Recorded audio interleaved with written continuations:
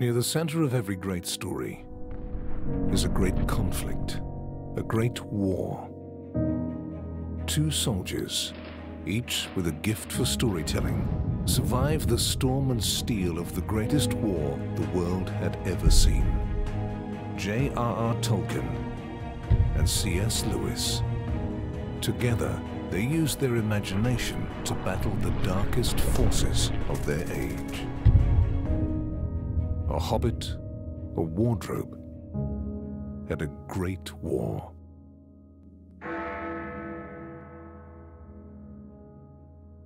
The generation of Tolkien and Lewis endured unspeakable loss in a war that they believed would advance the cause of humanity, the war to end all wars. Instead, the funeral of a great myth is about to begin. And the rise of technology opens a window into the human heart. We're so clever. Look at all these wonderful scientific inventions we have. And what do we use them for? Destroying each other. When war came, they thought it would be over very quickly. They had no idea that it would turn out to be the worst conflict up to that time in human history. The tanks, the mortars, the machine guns. No soldier who fought in this war could ever forget the terrors of combat. Tolkien and Lewis will remember them well. The essential thing that turned the modern world into what it is was the trauma of the First World War. And of course, both men were right at the heart of it. And yet, out of the ashes of that conflict, a friendship emerged here, amid the dreaming spires of Oxford. The friendship between Lewis and Tolkien is really one of the literary masterpieces of all time. They simply didn't buy into the idea that there's an inevitable progression of humanity upwards into wider and greater knowledge, and that whatever is new is better and truer. They thought that was patently absurd. How could they actually grapple with their experiences or come to terms with what they had seen? And they were using mythology as a way of doing that. Tolkien and Lewis had a profound influence on each other. Remember, Lewis went into the war as an atheist, and he came out as an atheist. Without the presence of Tolkien in his life, he might never have shaken off his existential angst and produced works alive with the themes of faith, hope, and joy. For his part, Tolkien once admitted that were it not for Lewis's great encouragement, he never would have brought to a conclusion his epic trilogy. He needed Lewis's constant prodding and demands for more. You know what Jack Lewis was like. He was such a boy.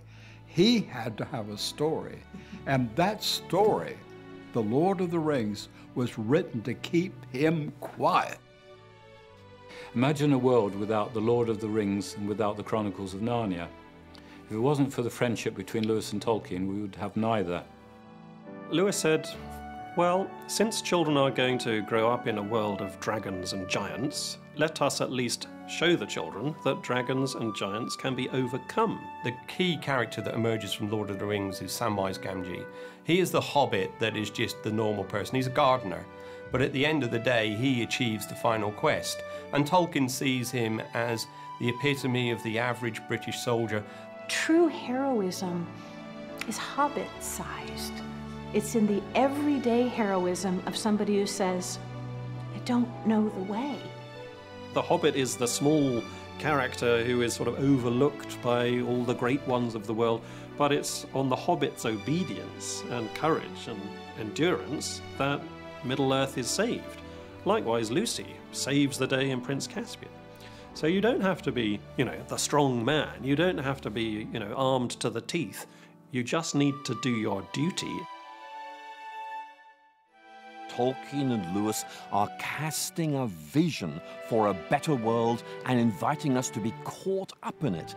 They saw not an irrelevant other world in which you could escape, but curious enough, exactly the diagnostic tool that they needed to critique the world that they were in.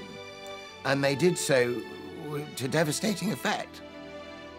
Their great hope was to re-enchant the world through Christian faith and pagan beauty. In many ways, against all expectations, that's exactly what they did.